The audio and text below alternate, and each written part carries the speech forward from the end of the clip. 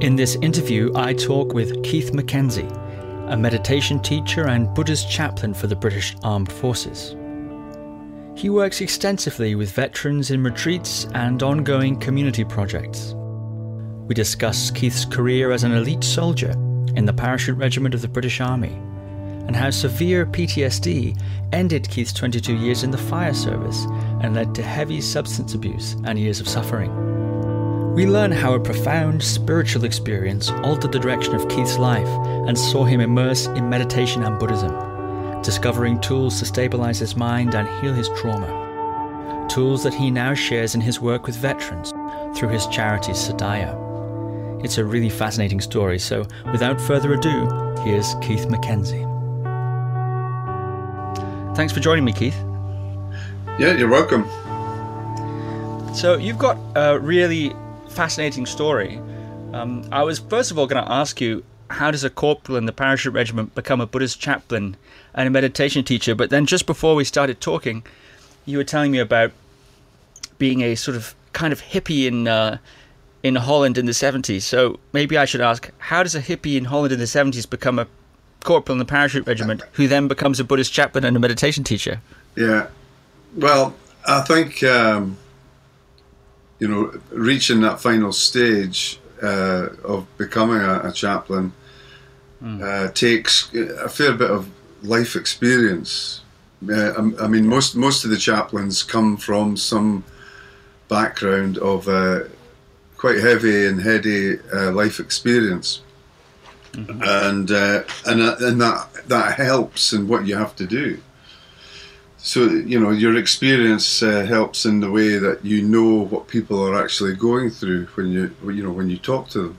You've been there, and it allows them. I always start when I either do a presentation or talk to anyone. I let them know what my history is, so that they know what I'm talking about and coming from. Yeah. But yes, I mean, I was a hippie working in Holland in the 70s. It was a great time, lovely people, but it wasn't what was in my blood. I wanted to be a soldier, so my father had made us all the boys. There was 4 boys he had, and we're all engineers.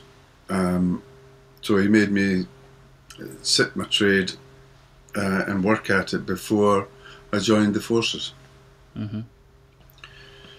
So that period gave me a bit of insight into, being abroad. It was the first time I'd actually been abroad. So, going over there, working and talking to other people opened my eyes, and certainly to the experiences of travel and given me a taste for it. But then, I suppose, I came back from that, and there's always been something within me that's been missing, and always searching, constantly searching, and it's constantly externally searching.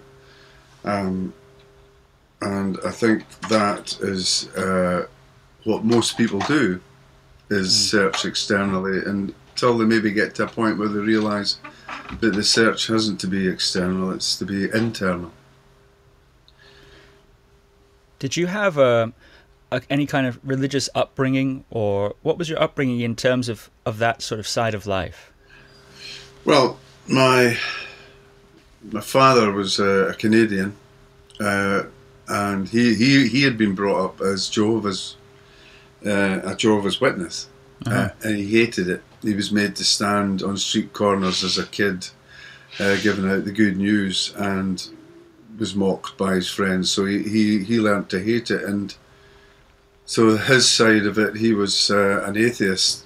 My mother was Catholic, but they brought the boys up as Episcopalian, Scottish Episcopalian. Yeah. But I was, and my brothers were dragged to church by my mother.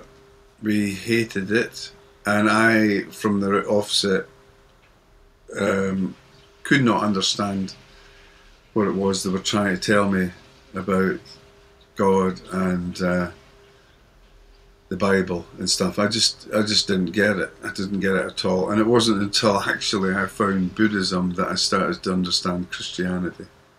I always share this story about what is it that makes you search for something, or what is it that builds your character.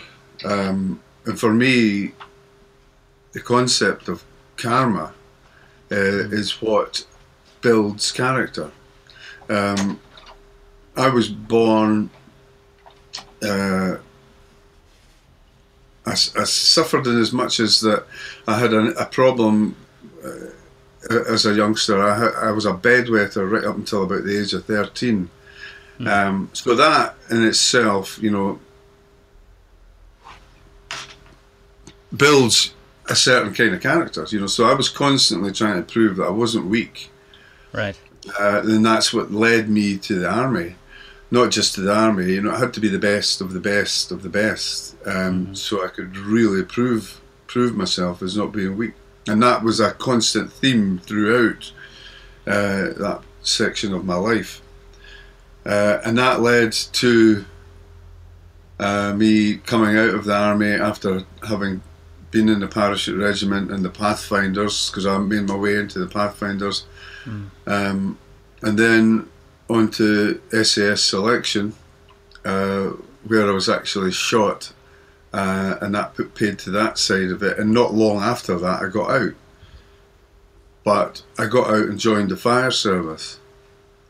So I could see that I couldn't see anything at that time, but I saw later on that was just this constant progression of proving that I wasn't weak, and searching as well. So I was constantly, even in the fire service, I had to be doing something that was extreme, and became a rope rescue instructor and a swift water rescue instructor and a urban search and rescue instructor, and attended many incidents involving it. The fire service led to my own PTSD. My military service, although I was shot and crashed in a helicopter, they weren't anything to do with the traumas. But saying that, my nightmares were all military based. But I think that was just because it led to imagery of anxiety, which is where my nightmares were trying to go. So they used the military.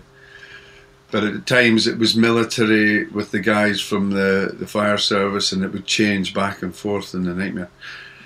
But the fire service was one trauma after another. And as I now know, through speaking to several psychologists, that this, what they think, trying to recreate the initial trauma, and they're still not sure exactly what that initial trauma is. It could be birth, or it could be something, like a trauma for a child is something that's not a trauma for an adult. But a trauma for a child holds, a list as long as your arm of effects and future effects. Implications. Oh, totally. And there's lots of, they're now coming round to the very fact that we'll probably be changing the name again from PTSD to something else very shortly, because they're finding out that there's a thing called complex PTSD. So I would imagine they'll probably come up with a new name for it shortly. But really, the complex PTSD, the complex part of it is, what is it that leads someone to that position where they get PTSD from an incident and the guy next to them doesn't? Yes. So really it's the character of the two individuals, and as far as I can see, coming from a philosophy of Buddhism, that character is created by karma. And by karma, you're talking about the sorts of conditions that and events that affect somebody and drive somebody or create somebody's imprint of their personality, that sort of thing, or their character, as you're saying. Or is it a sort of, or do you mean the sort of, because some people, when they think of the word karma, they think that means something like, if what goes around comes around. If you do something bad, then something bad will happen to you. Some people think that's what the word karma means. Yeah, it does. In a general term, it does. But, if you do something bad, negative, I always say negative. If you do something negative, then it is at some point going to come back round to get you, or to try and repair itself or fix itself. So you're given, you're given this opportunity, and it's very much like Charlie Morley, who you've spoken to, said about nightmares. Nightmares are dreams that are trying to tell you something, but you're not listening, or you don't see it. So they continue and they get louder and louder until, we see them as nightmares. And they're really trying to tell you something. Yeah. And life's like that itself as well. If something happens, if something happens to me now, I can quite easily laugh it off or smile, because I feel I'm paying off negative karma. In my life, when I understood karma, it was the sort of biggest realization for me, because then there was no one to blame, not yourself or no one externally.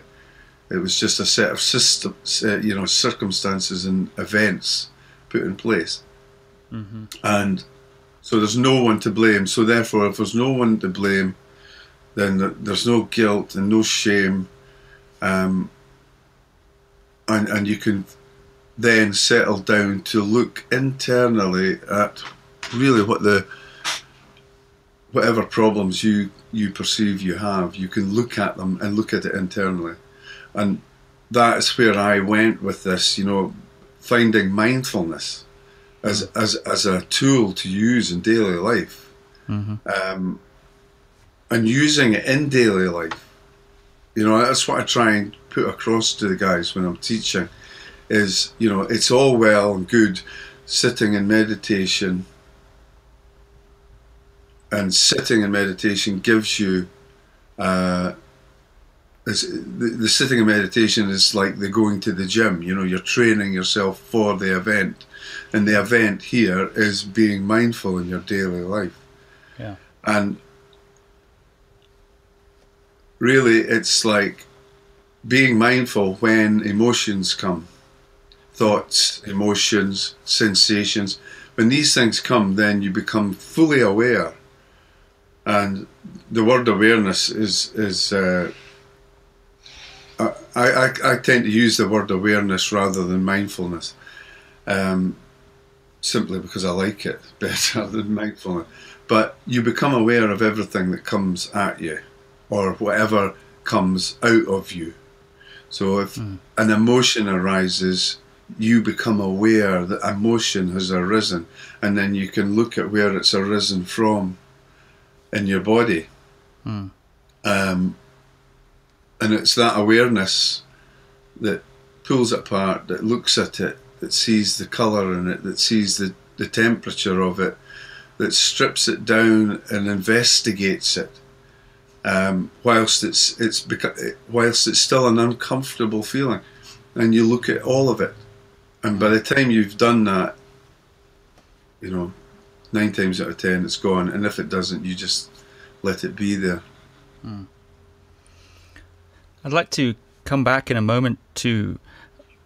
It sounds like this is a sort of advice that you're giving to the veterans on your retreats at Samueling and in Edinburgh at the cafe. I'd like to come back to that in a moment, but I'm curious about, just to clarify, that distinction you had there about karma being it's not anyone's fault, it's not your fault. And it seems that your understanding of that has open up the possibility of looking at difficult situations, difficult emotions, traumas, whatever it might be, in a very empowering sort of a way. But sometimes the interpretation of karma that people can come away with is it's all my fault, actually. I mean, people can realize, okay, I'm not a victim of these people because it's just karma. But sometimes people say, well, it's actually all my fault. I must have done something bad in a past life, or there must be something basically wrong with me, or something. And a lot of people, I think, have that kind of a sneaking suspicion of something wrong with them. Yeah. And that all these bad events are happening to them because of their failing or impurity somehow.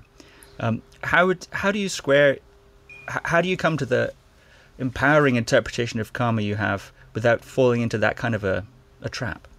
Yeah, it is difficult. It really is difficult because certainly, especially in the West, Westerners tend to go down that route of eventually coming round to the blame's me.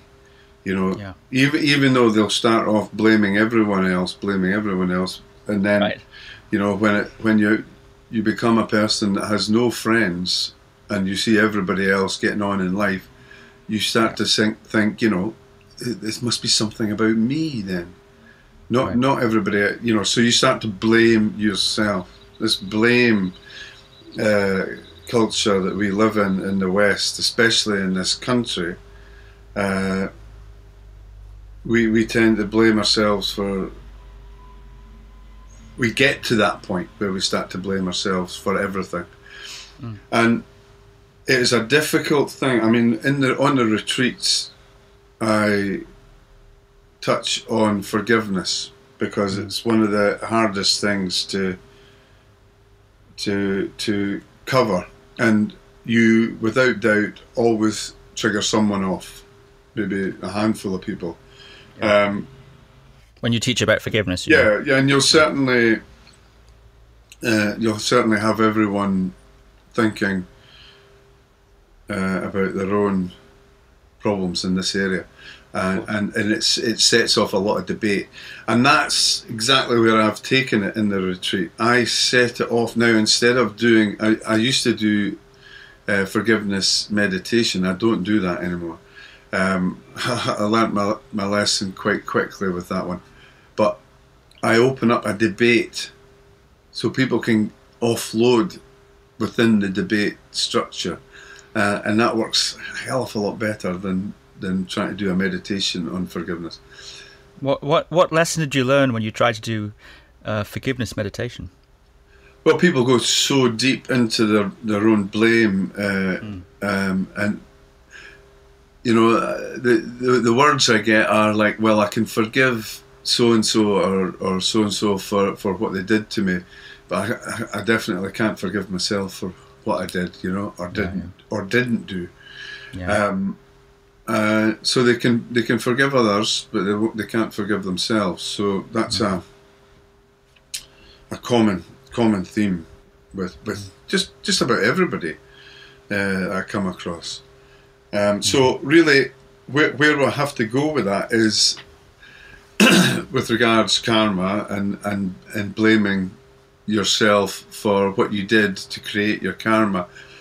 I discuss the fact that you know, they've been given this wonderful human rebirth because they've been given the ability to cognitively proceed in life and look at the various aspects of it to try and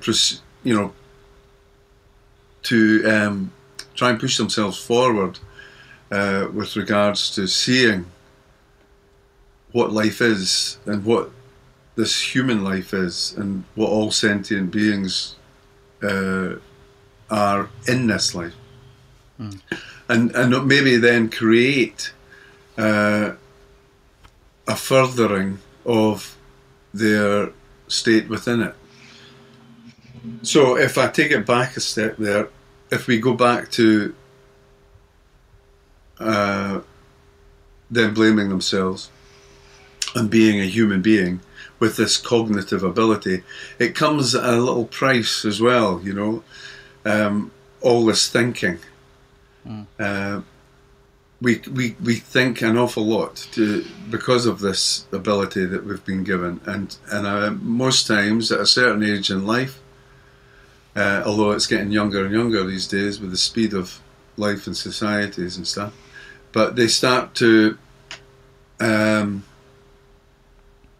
think too much, and then the thought process, the mind, runs away with itself and becomes frantic and creates lots and lots of problems, and then we make mistakes, and that's the human failing. Is that very thing that we start to make mistakes. And yes, we make mistakes, so if it's a mistake, then it could be a negative mistake, and we pay for that in their karma.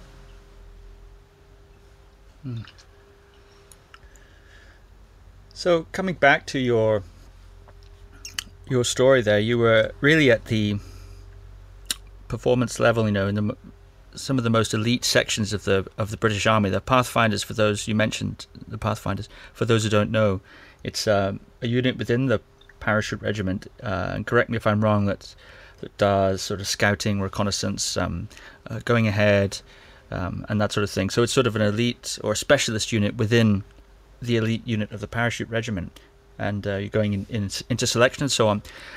What happens when somebody like that comes out of the army, in the fire service there, experiencing these difficulties? At what point did you come across Buddhism? Where did that come into play, and why? Right, this is where my story gets a bit... it's very difficult to tell this section of it, because the understanding was for me and me alone, unless you've gone through something similar.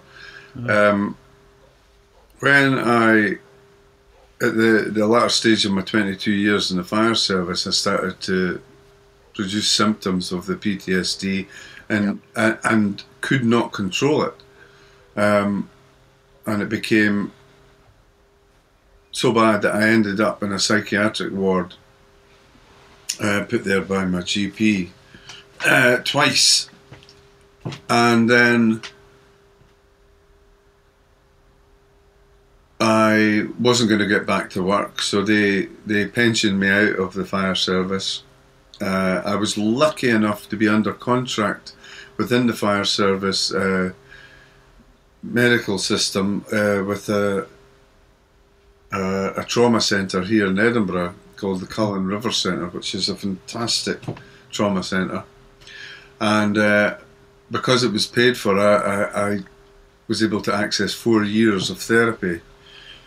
Gosh. And that did deal with the trauma, the present trauma that had occurred within the fire service. What sort of therapeutic modalities were you exposed to there? Well, we tried EMDR, but that didn't work, so she stuck to CBT work.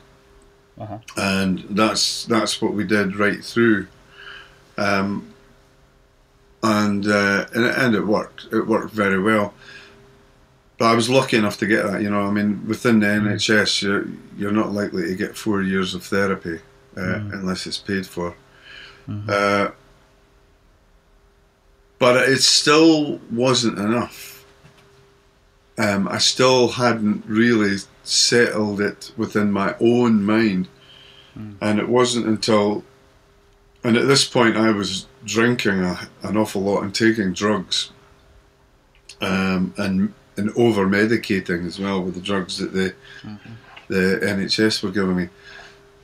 Anything to stop this madness that was going on in my mind, I would use.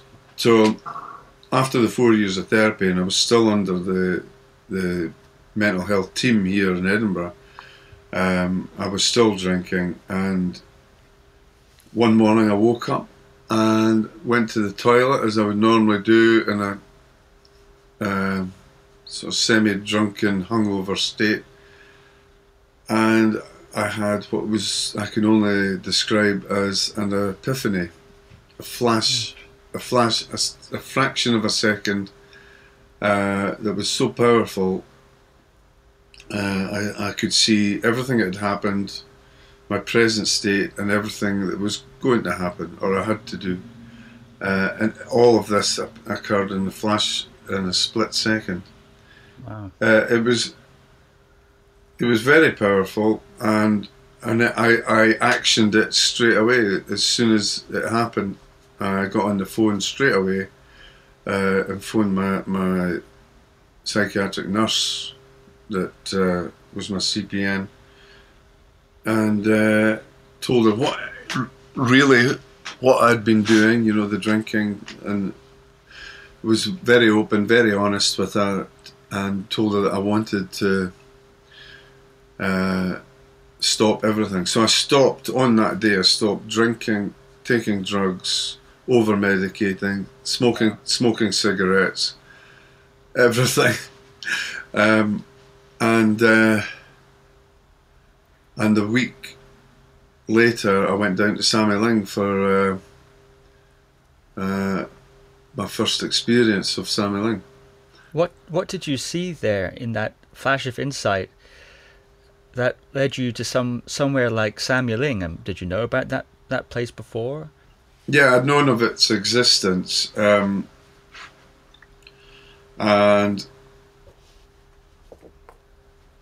it's a real hard question to answer, but I'll try and answer it as best I can.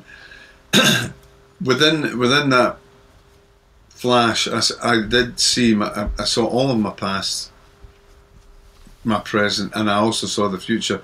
And within that future, it was, you know, Samiling was where I had to go. It's as simple as that. You know, there was nothing. I mean, it sounds kind of heady and miraculous, but it didn't seem like that. It just seemed like that was it. That was quite straightforward, and I was just to go down there. What I was to do down there, I don't know. It was just to go down, so I went. And what was it like then to go somewhere like that? I mean, with that, you know, you're describing a lot of the classic consequences of PTSD. You know, the self-medication, a tremendous momentum of inside of pain and suffering and so on. So you come off the drink and the drugs and over medicating, and then you walk straight into a Buddhist monastery. What was that like? Did this insight relieve you of some of this pain that you were medicating, or did you have to reckon with that when you got to Samiling? No, it relieved me of it in that very flash. It left, and I have to say as well, I've read since in psychology journals that it's not uncommon, these flashes of insight with people with trauma sufferers. You know, not just military or you know, everybody anywhere in society that comes up against trauma and suffers because of it in life can have these moments of insight later on after, you know, quite a fair bit of suffering. So, you know, I'm still looking into that, why that occurs, but it's certainly well documented. But the fact of going down to Samiling where it was quiet and peaceful, and the energy was just completely different to what I'd ever been used to. It just felt like part of what had happened in that room that morning. So it really didn't. It didn't freak me out. It didn't. It was just, this is what was happening, and I knew this is what had to happen. But I had actually gone down during, and this is my character now. I went down during the Drubcha down at Samiling, and it's not really for first timers. It's quite a full-on week-long ceremony of all-day practice in meditation. So I jumped straight in with both feet, which is my want. But Can you give people an idea of what kind of schedule that you were following there for people who might not know about that? Yeah, I mean, it wasn't too bad actually as far as schedules go within Buddhism. It was a very late start at 7:30. So normally your 4 a.m. Starts are where it goes, but I don't think the starting time is important as long as you rest between the sessions. It's fine if you can rest.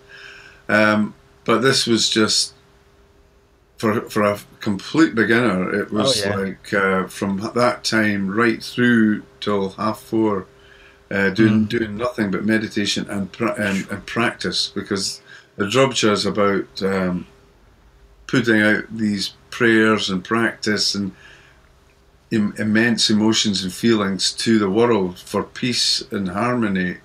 It's quite a powerful practice.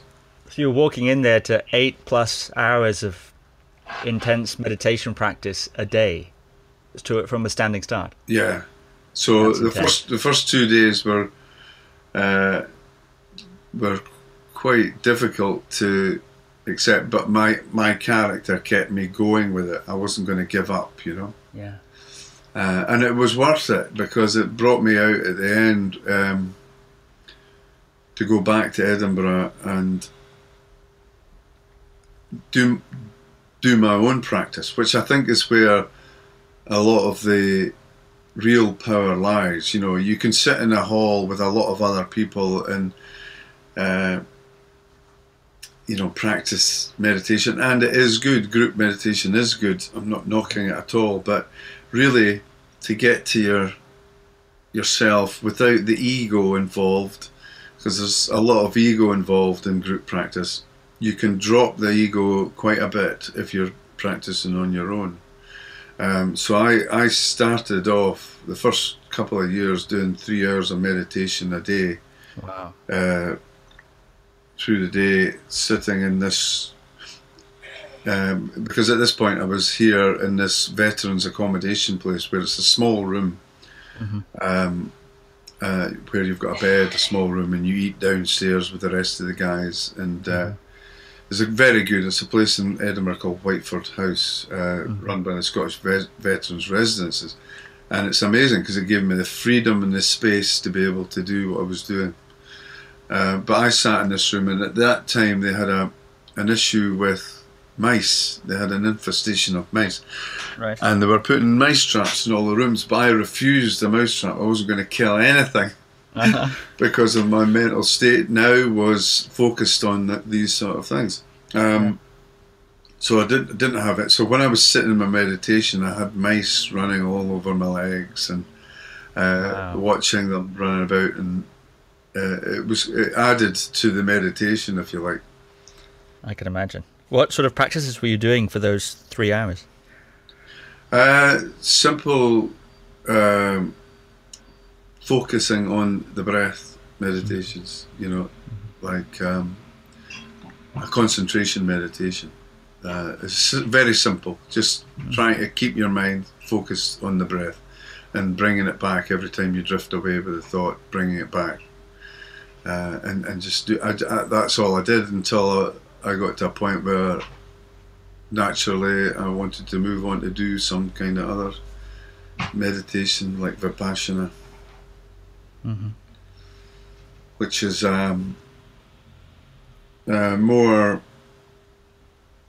about watching how the actual thoughts emerge and what they are and where they go. So you're more focused on that and more body aware.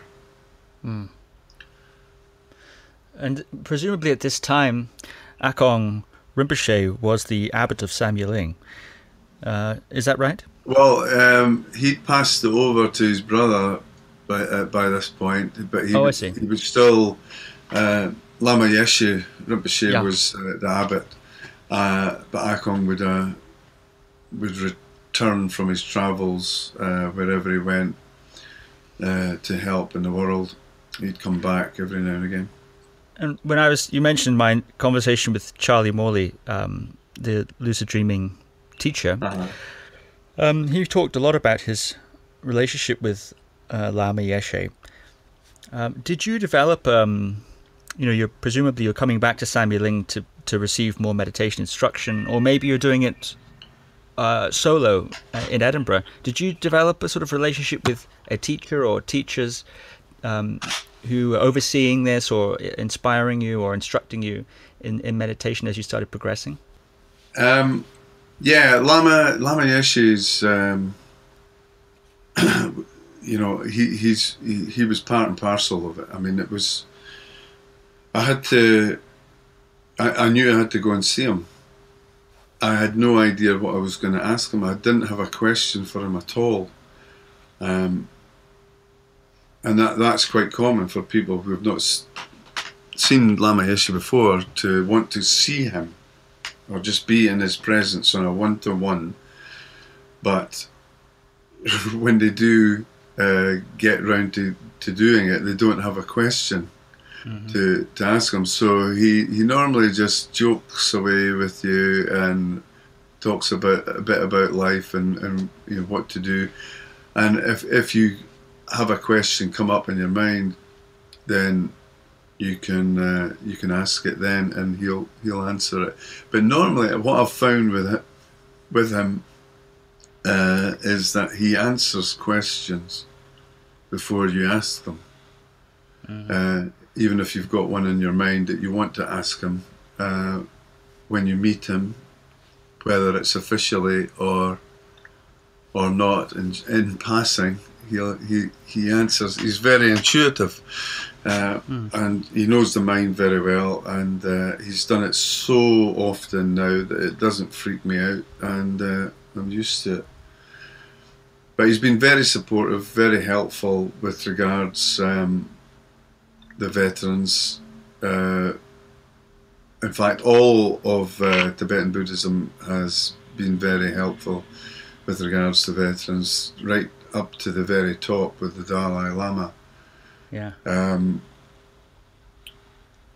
He met with the military last year, the early part of last year, and put it out to the Tibetan Buddhists within Britain, that they, wherever they can, they help the veterans and the military. So was very helpful for me in setting up the retreats and where to go to do the retreats. Right. It was quite a natural follow-on to not ask Lama Yeshe, but him to say to me, why don't you bring your veterans down to the retreat centre and do your retreats here? So that's exactly what I did, and it was, by God, it was the best place to take them. Really? So you're saying that Lama Yeshe was actually the one that suggested to you and offered Samye as a place for your retreats for veterans? Yeah, I mean, I was going to ask him, but he... Yeah. Oh, I see, one of those ones. Yeah, but he answered it before I could ask him. Yeah. So... I imagine that saves quite a bit of time in personal interviews. Oh, it does. It really does. If he could just sort of skip the questions, give you the answer straight away. I'm not joking, because I've had only one really serious interview with Lama Yeshe. The rest have just been jokey, and because he's answered everything prior to it, and so the one serious one was questions I had about am I doing the right thing, and am I heading in the right direction, and is there anything I should take on board with regards to that direction? And he answered very, he changes his way and becomes very serious, looks you straight in the eye when he's going to tell you something meaningful, he told me to stay focused, carry on doing what I'm doing, slow down a little bit, and do no long retreats. Interesting. No long retreats. Yeah, no long retreats, which was a question he answered before I asked. I'd imagine, you're talking about your character there going to the, the elite or the extreme ends of things. I imagine you'd be fairly drawn to a long, intensive retreat of some kind, brutal kind of. Desperately so. It's exactly what I want to do, but he says no, not just now. Why do you think that is? Well, I think he's right in as much as I've got too much going on at the moment. I do my practice every day still, but as far as Charlie will tell you, a long retreat, and I've done 2-week retreats, Vipassana retreats, which are quite full on. But I'm talking about maybe 3 months or even a year retreat. That's the sort of thing he's talking about not doing. Yeah. And a lot can come up in those retreats, a lot can happen. And it might be that it does change my focus if I did it. And I think he's quite keen for me to stay in the focus that I'm on now. And it sort of crosses over well with the Mahayana side of Buddhism that the Tibetan Buddhists at Samiling follow, where you are really out there, compassion in action, following and helping people.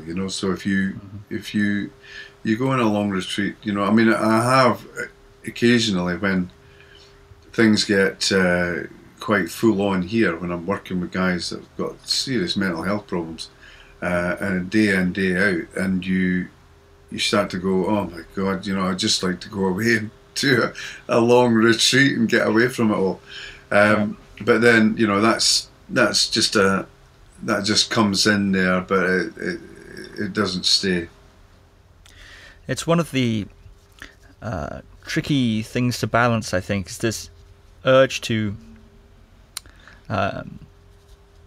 go away and to go on retreat, go inside, because especially if you have a taste for the potential of these sorts of practices that you're talking about, a yearning for that. But of course, there's also this drive to be useful or to contribute or to, as you say, compassion in action. Yeah. And then sometimes people say, well, the best way to be compassionate is to go away into a long retreat, sort of emerge, levitating, maybe shining, whatever, fully enlightened, and then you can be really, really useful. I think it's a tension that a lot of people who are doing the sorts of things you're doing, in service to people, and who have an orientation to the sorts of practices and investigations you're describing, I think it's a tension a lot of people feel. And they feel, I should be doing a long retreat, but I can't do a long retreat because I have to serve. And there's this sort of tension. Yeah. I think, working with these guys and in general life itself, you don't have to be in this game to experience the stresses and strains of life itself. Just working at a 9-to-5 job in an office somewhere and raising your children and looking after your family is stressful enough as it is. And mindfulness is something that can help with all that. If you're engaged in work like this, where you're dealing with people that haven't been able to deal with the stresses and strains of life, and their mind's gone off a bit or risen a level, we all. It was the one thing Akon Rinpoche used to say, that mental health is at the bottom no mental health problem at all, and at the top the worst mental health problem you can imagine. And somewhere in between, we all lie. But there's no one's sitting there at the bottom. You don't sit at the bottom. You're always somewhere, and then we fluctuate within it, depending on how, well, if you believe in karma, then, you know, depending on your karma and what happens to you in life. Mm-hmm. So for me now, with all these thoughts of long retreats gone for the moment, Mm-hmm. I get so much out of life in general with my practice of mindfulness. It gives me so much to use if emotions arise. And if emotions arise within what I'm doing, I can use those emotions in my mindfulness practice. And I constantly do that, you know, day in, day out. Even if your day is perfect, you know, if your day is perfect, you have to look at that as deeply as you would look at waking up with really strong anxiety or depression. Because, you know, where our problems come from is attachment and aversion. So, you know, waking up feeling blissed out and happy, we tend to attach to that. You know, we want that every moment of the day and every day, but we're not going to get it. So we're still attached to it, and as it goes away, it creates suffering for us. And it's the same with aversion. You know, when horrible things come at us, emotions like anxiety and depression, we don't want them. We try and push them away or try and run away from them, and you can't. You just make it worse. So that is where suffering lies, between attachment and aversion. So if we can treat everything exactly the same, and, you know, I've had people say to me, you know, but, you know, treating life the same and trying living in a level parallel, is that not boring? And, well, no, it's not, because it's hard work trying to keep that level. So it's certainly not boring. So are you striving for a kind of even-keeled lack of emotion or lack of feeling? Do you find that it mutes, just to pick up on the question that you're saying people ask you, do you find it mutes experience? You don't experience the highs because you're afraid of the lows, that sort of thing? No, you don't. You're not striving to have a lack of negative emotions or running for anything. You just be where you are. You know, if a negative emotion comes at you, you just let it come at you. You look at it, and as Charlie talks about in, you know, nightmares, if you have a demon appearing in your dream, then you embrace it. Well, that can go in daily life as well. So, you know, like if a demon appears like a strong emotion, like anxiety or depression, then you embrace it. So, you know, you're not trying to get away from it. You embrace it. It's part of you. It's yours. No one else's. So you embrace it, and you can look at it and fine tune that looking with it. And 9 times out of 10, as I say, they tend to just drift away. But if they do stay, you just allow that. And it's in that training, which is the mindfulness training, because you really have to look at that in the moment, right in the moment. There's no point in looking at it in that memory of the past that you had that bad time, or trying to gauge something that's going to happen in the future. You look at what happens right in this very moment, and you don't look to be happy, because happiness is already there. So you just be, you know, you just exist with what comes at you, what you've got. And with this sort of availability to feeling now, you're saying sometimes the negative feelings evaporate or to sort of disappear. What remains? What's under there when that happens, in your experience with your practice? Right. Okay, so if you take away, I mean, this is what you're doing in your meditation. You sit down, or what I do in my meditation is I sit down, and I focus on my breath, and then I bring an awareness so that you're simply resting in that full awareness. You're even showing the fact that you're focusing, become aware of yourself focusing on the breath, and you're just trying to rest within that awareness. You know, thoughts come, and if you're fully aware, you can see where the thought comes from, and it will bypass. You do not engage with it, and it drifts away.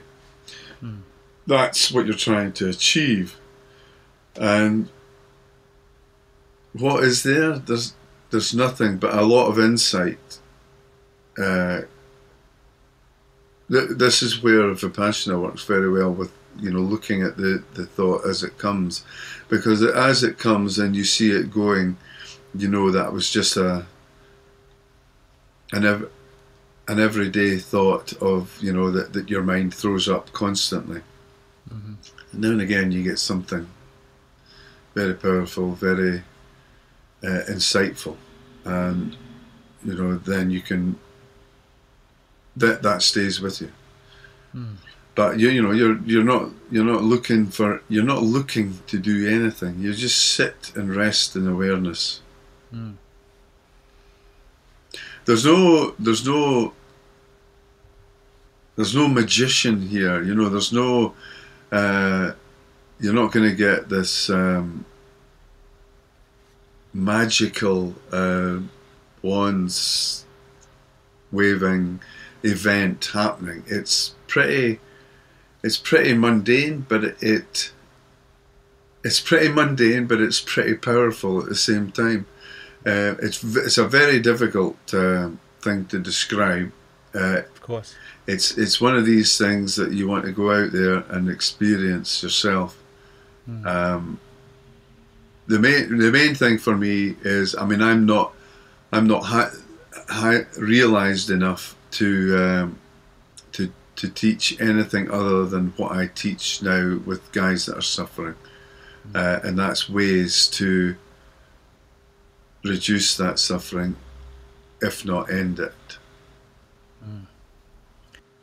Or have techniques that can deal with suffering. Yeah, that's a very powerful thing to be able to offer someone. And we're almost out of time now, Keith. But right. let's finish up then a little bit, talking about your work with the veterans, the sorts of things you're doing with them, the sorts of issues and difficulties you encounter. I mean, we haven't talked a great deal, apart from your own experience, about PTSD and its various symptoms and difficulties, and how difficult it is to deal with. But you're encountering these things day to day. What sort of things are you experiencing in your work, and what sort of things are you able to offer these guys? Yeah, I mean, at the more serious end of the spectrum, I mean, like I was telling you earlier on about, yesterday I was dealing with a guy that tried to commit suicide and has just come out of a coma from it, and another guy that went missing, and simply he had been given a house by the veterans organisation. He's never had a house in his life before. So it was, you know, the anxiety of that. He just dropped everything and ran off, and that is very common. And we managed to find him just the other day, and we've got him back on track, and he's moving along. So, you know, there's most of it is that helping guys get through things, because they're not going to get to a point where they want to sit in meditation. Most of them can't sit in meditation. You know, that's why working retreats are far better for these guys, where they're going down to Samueling, working in the gardens, cutting down trees, knocking down buildings, weeding, digging, and then doing a little bit of meditation at night when they're really grounded. Because that kind of work, that kind of karma yoga, as they call it, is very grounding. So, and that's why I've come up with this idea that I'm trying to progress with as a project of a veterans farm and retreat centre. We're wanting to buy a working farm and grow, organically and sustainably. And the guys come down, volunteer there. There'll be long-term volunteers, short-term volunteers, and then when they're ready, they'll engage in the retreat side of things, where they'll do all the meditation and mindfulness practices and yoga and all the rest of it. But until that point, they'll work on the farm. Yeah. So people coming to your retreats are not going to be necessarily locked in. They're not going to leave meditation dungeon. No, no, and they're not going to leave fully realised either. But they are going to go away with seeds planted, and they will grow. I mean, I have seen it. I've been doing this for 5 years now, and I've seen guys go off and do their own thing and get involved in what they see as the right thing for them. It's what I teach is fine, but they might not be into Tibetan Buddhism. They might find it in Zen or in the church, or somewhere else, fly fishing or gardening or whatever. But it gives them that stability of mind and the rest of mind to be able to see what it is and where they need to go. That's the more important thing. Religion or philosophies. You can take all that out and just stop this unsettled mind. If you just rest it, then people can see what it is they need to do. Yeah, that's such a wonderful approach. The work you're doing there. You're not trying to convert people or get members to some sort of club or group or whatever. You're, by the sounds of what you've been saying, offering tools and support to these guys to deal with the pain inside, to deal with the difficult thoughts, the nightmares, the anxieties, and you've been there, and to offer that support and those tools to guys like that. I think veterans or people with traumas from other sectors is, I think, really tremendous work. Yeah, it's it's where I was drawn to, so I'll keep going along this line of work until I'm told otherwise. Well, where can people get in touch with you if they want to help you or support you, or if there's somebody listening who might want to work with you or attend one of your retreats or just get in touch to talk to you? Whereabouts, how can people reach you? Right, well, the best way at the moment, we've just last Thursday there, we became a charity. It's called the Sadaya charity, Sadaya, Sadaya charity, which covers the Veterans Community Cafe here in Edinburgh and the retreats, the yoga program and the mindfulness program. The best way to get in touch at the moment, until we've got a website up and running, which we're working on now, is through the Veterans Community Cafe Facebook site. And if they go on there and ask to join, then and it's not just for military veterans. It's for it's for everyone really. But what I put in the Constitution is that we are open to all veterans of all services. I won't turn anyone away. No one that's suffering anyway. So if they go onto the community, Edinburgh's it's called the Veterans Community Cafe Facebook. If they put that into Facebook, then you know, they can join, and they'll see what's coming up and what's on, and they can get in contact. And I'll put those links in the description underneath this interview for people to follow up on and find that. Well, Keith, thanks so much for coming on and talking to me. You've got a really fascinating story, and I think the work you're doing is so important and so needed. So once again, if anyone wants to get in touch with Keith, the links will be underneath this audio in the text. Yeah, thanks so much, Keith. No, you're welcome.